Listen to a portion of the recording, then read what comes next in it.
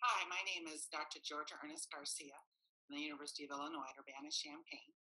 And on behalf of my co-author, Dr. Heriberto Godina from El Paso, Texas, I am here today to briefly describe a paper that we have being published in the Journal of Literacy Research.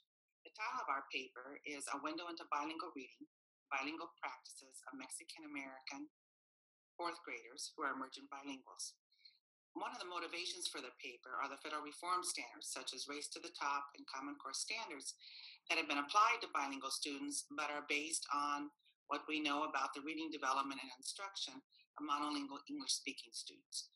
One of our aims was to help contribute to the body of knowledge that we need so that we can develop standards based on what we know about bilingual students' reading and instruction and use those for bilingual students.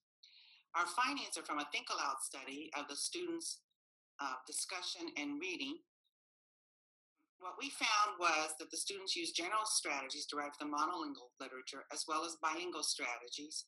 Especially, they used a lot of translating and code mixing, but only 2 students used cognates.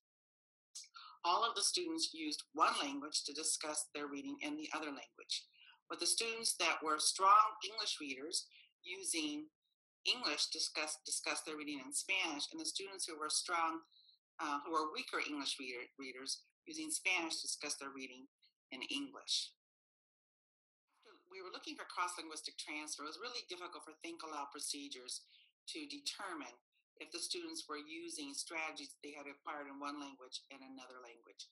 So we think that a better characterization of our findings is Ofelia Garcia's concept of translanguaging. In conclusion, let me just say that we think it's time for investigators to go beyond looking at how L1 reading impacts L2 reading to looking at how young children and children of different ages develop their translanguaging and how they use it to comprehend text. Thank you, and if you have any questions or want to provide me with feedback, please don't hesitate to contact me.